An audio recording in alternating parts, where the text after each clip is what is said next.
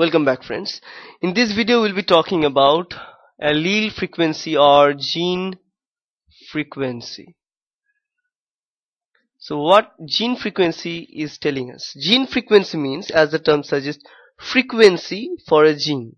So it is telling us that a particular allele and how many times a particular allele is repeated in a population. Okay, so what do you mean by allele? If you remember, allele is a version. Allele is version of a gene. That means if you look at a chromosome, so let me draw. If you look at a chromosome here, let's say this one, and if you look at a particular point, a point where gene resides is called the locus. Now inside this locus we are having that gene. Now that gene can be a single one, but it may have two versions of that same gene. So this can have two version 1, version 2.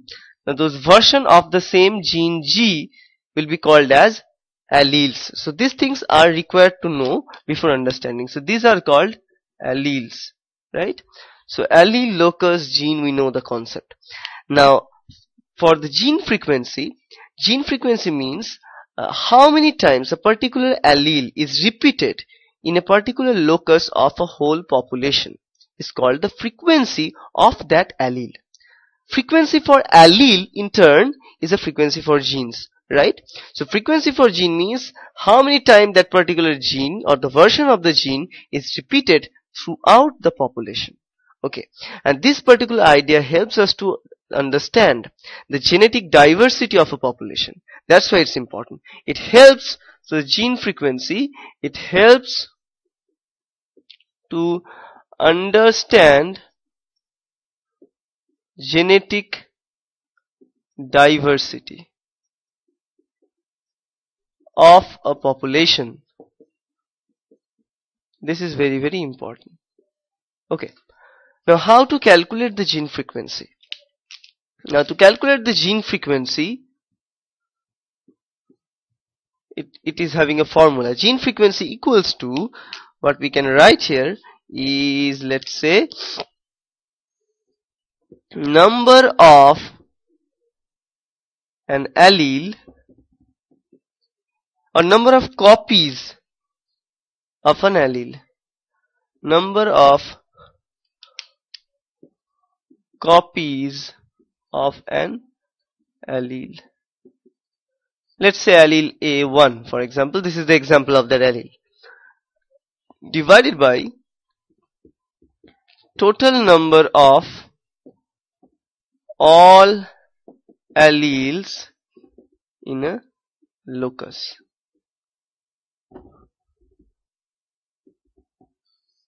Total number of all alleles in a locus.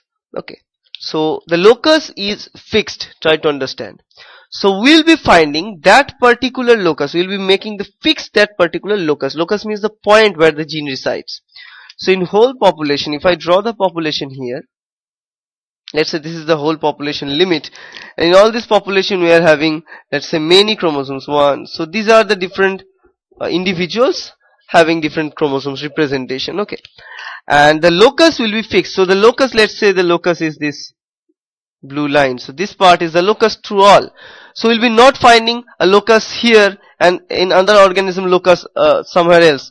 We'll be finding all the genes present at the same locus. So same locus, this is very, very important. And we'll be looking at gene present at that particular locus. Let's say the locus is L. So we'll be finding all the locus designated as L throughout the population. And we will try to find the number of that particular allele present in that locus or not. Let's say here, in this case, allele is present. So allele A1 is present. Here is no, present, no, present. Let's say if this is the situation for a population. So how many of this allele is present? 1, 2, 3, 4, 5, 6 out of 9. So we are having 6 times present out of 9. And into, we'll be making 100, right? So we'll be getting the frequency of gene. As it is a frequency, we always calculate it in percentage. Okay, so we'll be getting it in percentage. That's what our actual goal is. Okay, similarly, let's say we try to find another population. and in that population we are getting, let's say, only twice the same gene is present twice, the rest of the part it is not present, so the frequency will be less in that particular population. So as in this case we are always finding allele A1. Similarly, we can find many alleles, thousands of different alleles, and comparing thousands of different alleles present in different locus, we can get the idea that whether how much diverse the population actually is. If we are finding it is not following a particular law, that means it is let's say in comparing one allele A1, it is having a particular frequency less, allele 2 high, allele 3 less again. So if it is having a dispersed distribution of all these alleles, we can tell that particular population is much more diverse, right? And if it is very small, if it is not having that kind of variance inside the population, we can tell the population is not diverse, it is less diverse. Okay, so the diversity of a population can be understood or can be predicted by getting the frequency of a particular allele in a population. Okay, so that's what gene frequency is. And the gene frequency inside a population always remains at a constant value if 5 things maintained particularly. And the thing is, mutation must not be there. There will be no selection. There will be no selected mating. That means there will always be random mating. There will be no migration, and there will be no let's say migration means immigration and emigration, both this thing.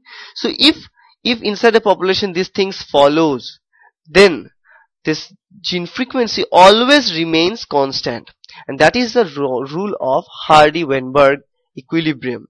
They suggested us, Hardy and Weinberg, they are scientists, and they suggested us that if these 5 conditions are maintained properly in a population, then the population frequency will never be changed. Okay, but if any one of it is tempered in slight way, then it can vary the population. Actually, population vary from one place to another place. The gene frequency varies from one population to another, and that is very common, that they are not following Hardy-Weinberg equilibrium because of the 5 rules, because in nature always these rules are implied. Okay, so that's very, very important. So that's kind of it, and I hope that's helpful. Thank you.